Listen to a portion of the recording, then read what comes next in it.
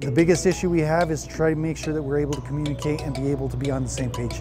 With the civilian phones, it gets overwhelmed with the amount of traffic. Everybody's sending a picture, everybody's texting, everybody's streaming live. It takes up the entire bandwidth. This little device was able to get through all of that without having to deal with what's going on the field. So it was invaluable.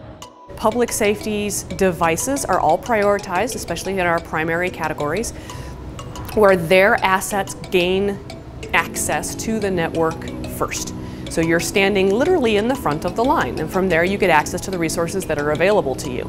So we want to make sure that public safety isn't waiting behind a number of other users who may be doing any number of things, but those things are not public safety focused. Those things are nice to haves as opposed to the public safety need to have. And so the system is designed to let public safety cut the line, to functionally let them get to the front in order to do their job.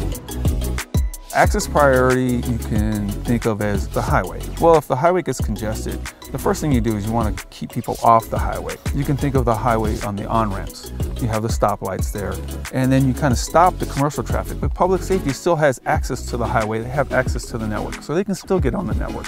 So you have priority access to the network, or as analogy is the highway. And with access priority, we have a Cobham RAN load test tool. And in there, that tool is able to emulate up to 6,000 smartphones.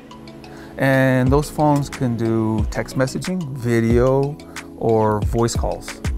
And we ramp those up, and at some point there's a feature with called access class barring that triggers in and actually blocks or tells the other users, go away. This network's saturated, don't keep trying to get on access this highway, go find another route, right? And so those devices will end up going out on the route. So we keep ramping up, and then we bring in FirstNet users, and we'll actually demonstrate that, hey, FirstNet users can still get access to the network. However, commercial users are now told to go away. You can actually see a comparison of one user and another user in the same channel conditions, same device type, and in a controlled environment, you can see that, hey, these packets are prioritized over this with the same amount of resources.